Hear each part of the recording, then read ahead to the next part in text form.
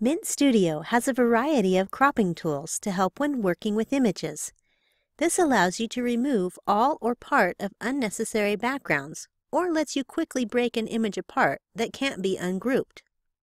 Open the Crop panel by clicking on this icon on the top of the screen.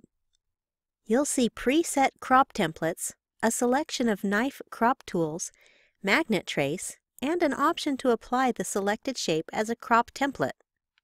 First, we'll look at the crop templates. Any of these shapes will crop the image on your design page to the template you select. I've opened a pattern from my library, so now I'll select this heart template to crop the pattern to a heart shape. To keep the most control, I'll deselect the option to Auto Apply.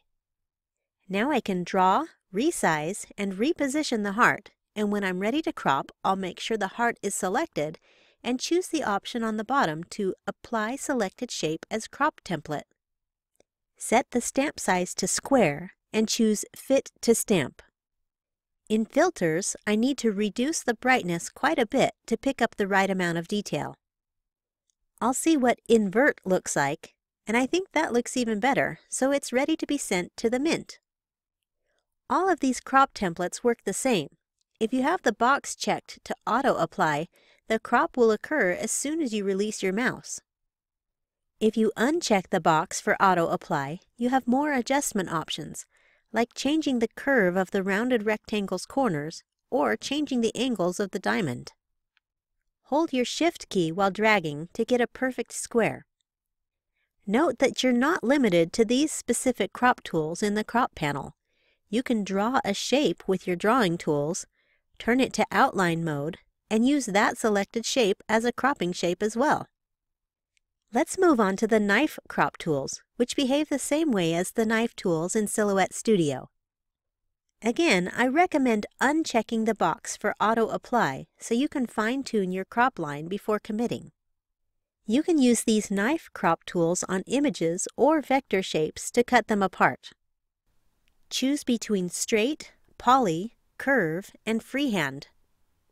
Straight and Freehand are used by dragging your mouse. Curve and Poly let you set points with your mouse as you move it across the area, and you can see one leaves curves and one leaves sharp points. To end the line, either return back to the starting point or double-click to end. You can choose the best cropping tool for your particular design. Finally, let's move on to Magnet Trace in the Crop panel. This feature helps crop your image around curved and uneven lines. Start at the edge of the image you want to crop. Click once to create an initial starting point, then guide the magnet along the edge of the image. You don't need to hold your mouse button down as you drag. Just click at intermittent points to keep the magnet on the right path. Clicking multiple points closer together will give a more precise crop around the area you want. Adjust the magnet size by adjusting it with the slider or arrows here. You can also use your mouse scroll wheel to adjust the magnet size while your trace is still in progress. The smaller size is good in curves, corners, and detailed areas. The larger magnet is better for areas with more straight lines and for placing points far apart on long, flat surfaces.